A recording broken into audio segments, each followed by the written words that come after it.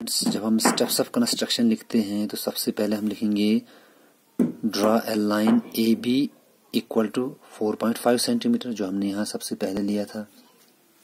दूसरा स्टेप हम लिखेंगे draw an arc with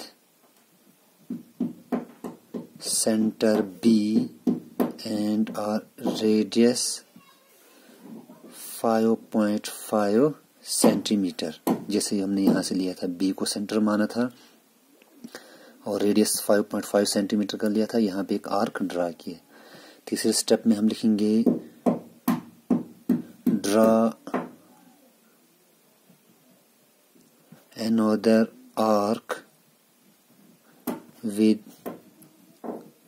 center A। अब ये A को हम सेंटर मानेंगे एंड रेडियस 7 सेंटीमीटर, जो डायगोनल हमें दिया था, to meet previous arc 8C, जो यहाँ C पे मिलेगा, जो आर्क हमने लिया था उसको ज्वाइन कर दिया। फोर्थ स्टेप हमारा रहेगा ड्रा एन आर्क, फिर से एक आर्क ड्रा करेंगे with centre C and radius. अब C को सेंटर मानते हुए एक रेडियस हम लेंगे। रेडियस कितना, C से D हम अगर जाते हैं तो 4 सेंटीमीटर, ये ले लिया। उसके बाद फिफ्थ स्टेप हमारा रहेगा ड्रा अनदर आर्क। अब दूसरा एक आर्क लेना, ये वाला आर्क जो A से सेंटर मानते हुए, with centre A and radius. अब यहाँ से रेडियस कितना आएगा A से, क्योंकि 6 सेंटीमीटर AD, तो 6 सेंटीमीटर का हम एक रेडियस लेंगे to cut the previous arc. Previous means पिछला जो हमने यहाँ C से लिया, अब A से भी उसको कट करेंगे।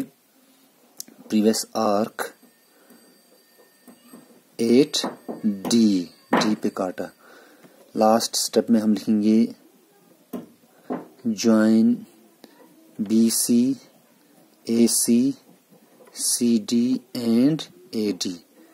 ये हो गया आपका, BC को भी जोड़ दिया, AC को भी जोड़ दिया, CD और AD सबको जोड़ दिया।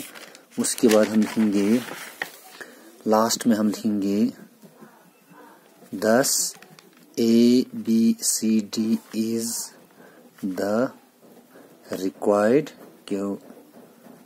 quadrilateral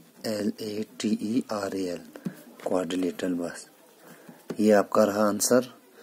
तो स्टूडेंट्स, नेक्स्ट जो है क्वेश्चन हम नेक्स्ट वीडियो में देखेंगे, क्योंकि यहाँ नेटवर्क जो है बहुत स्लो है, इस वजह से वीडियोस जो है अपलोड नहीं हो पाते हैं।